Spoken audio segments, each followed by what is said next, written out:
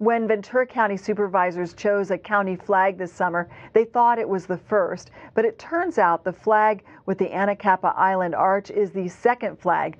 Leroy Buddy Gibson Jr. remembers designing the first flag back in 1976. The 85-year-old says it included a condor flying over the county map founded in 1873 after it split off from Santa Barbara County. But the condor created a controversy because some people considered it a vulture. Now there's a Sespe Condor Sanctuary to protect the endangered species.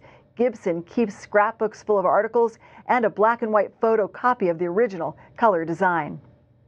And so 46 years later, finding out that someone else is coming in with the new flag as the first flag, and yet still no recognition.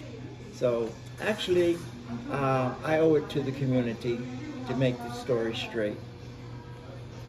Recognition is on the way. Ventura County Supervisor Linda Parks helped set the record straight, and she says the board will be recognizing Buddy Gibson at a later date.